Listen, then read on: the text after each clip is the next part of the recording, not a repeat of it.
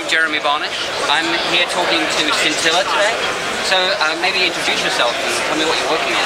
Sure, I'm Polastre. I'm the Chief Technology Officer at Sentilla. And what we're working on is tables. Is running Java on some of the world's smallest computers. So what we can do is actually we have a whole computer inside this little tiny thing. And we can hook it up to all kinds of real-world sensors, actuators, and basically monitor the world around us, get data that we've never seen before.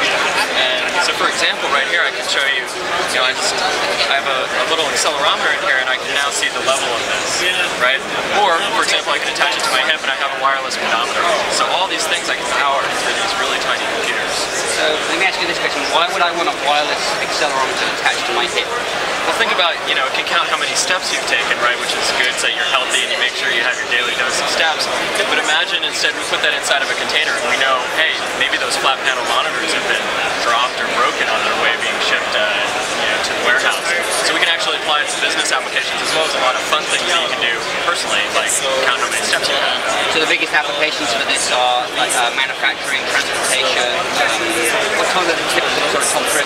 You're exactly right. So logistics, transportation, manufacturing, being able to know how the machinery in my industrial facility is working, security, being able to protect our borders, airports, things like that, knowing when there's intruders, all the way down to toys and entertainment, where we can have Tamagotchis that talk to each other and tell you that, hey, I'm sad or I'm crying, and yours starts crying too. So a wide range of uses. Have you been getting a lot of interest here at JavaOne? Oh, absolutely. JavaOne's been incredible. It's allowed us to show everybody this real new class of computing and what Java developers can do with it that they've never been able to access before. There's something around 10 billion of these microcontrollers shipped every year. None of them currently run Java, but we're working to fix and change that. What sort of things have happened at the show? I think you were in you mentioned in the keynote? Yeah, we were mentioned the first day by John Gage and James Gosling. And what we're doing is we're actually monitoring all of the doors around the Moscone Center so we know when people go in or out of technical sessions or general sessions, so we can see how popular they are. So you're managing the doors on the sessions as well? We are. We're doing that wirelessly with these computers, and now we can rank them and we know what's popular and what's not. So any sort of sneak preview on what's the hottest technical session?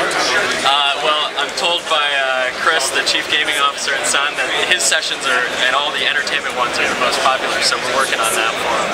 I bet every product marketing person in Sun tells you their session is the most, but you're going to have the actual facts. I'll have the real factual data, and not only that, I can see what are the environmental conditions in there, did people leave because it was too hot or the air conditioning didn't turn on.